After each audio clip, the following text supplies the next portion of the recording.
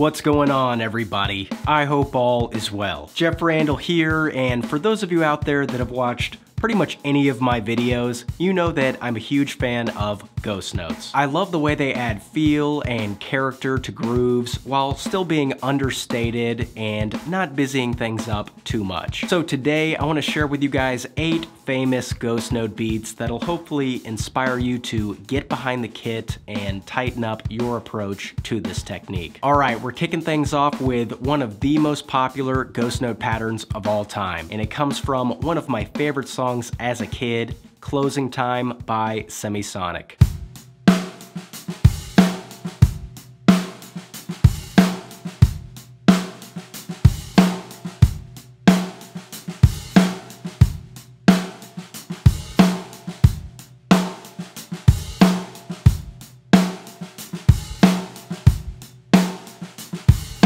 Next up, I've got the ghost note pattern that I most often use because of the way it repeats over and over again, and it's featured in Justin Timberlake's Like I Love You.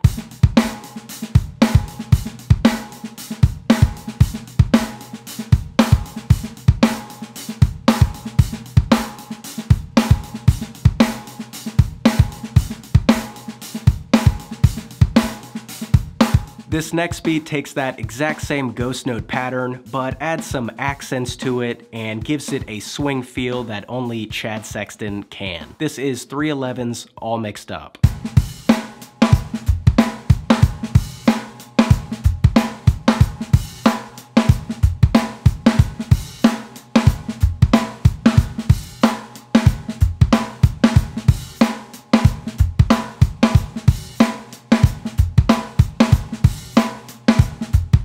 Next up, we've got a classic Chad Smith beat that places the ghost notes directly after the backbeats. This is a tricky technique to get used to at first, but if you can get it down, it sounds great. This is Californication by the Red Hot Chili Peppers.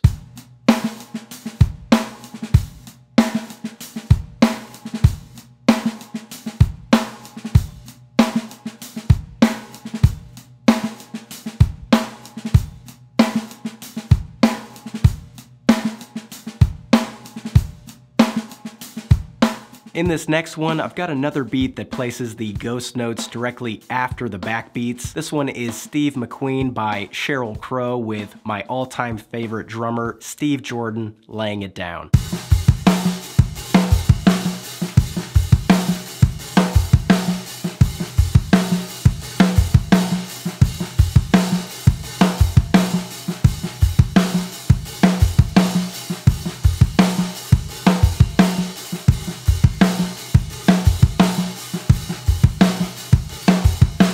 This next beat's probably the trickiest of the bunch because of its busy ghost note and bass drum patterns, but if you can lock it in, it sounds killer. This is Two Princes by the Spin Doctors.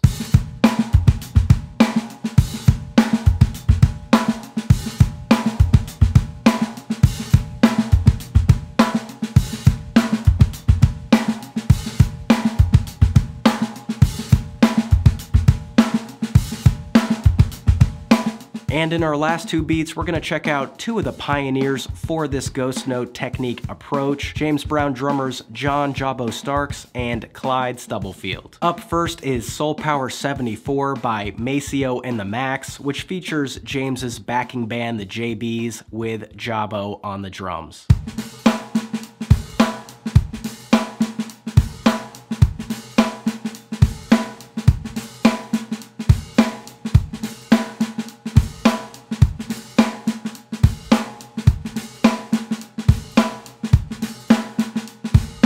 And lastly, we have one of my all-time favorite ghost note patterns where the ghost notes are placed right before the backbeats. This is a really tricky technique to pull off, but if you can lock it in, it sounds really funky. This is Give It Up or Turn It A Loose by James Brown with Clyde Stubblefield on the drums.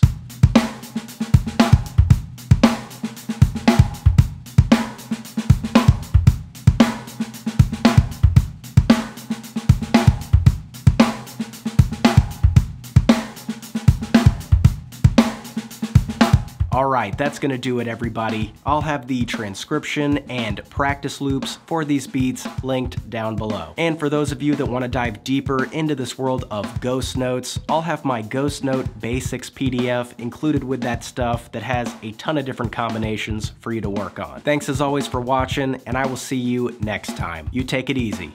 Bye-bye.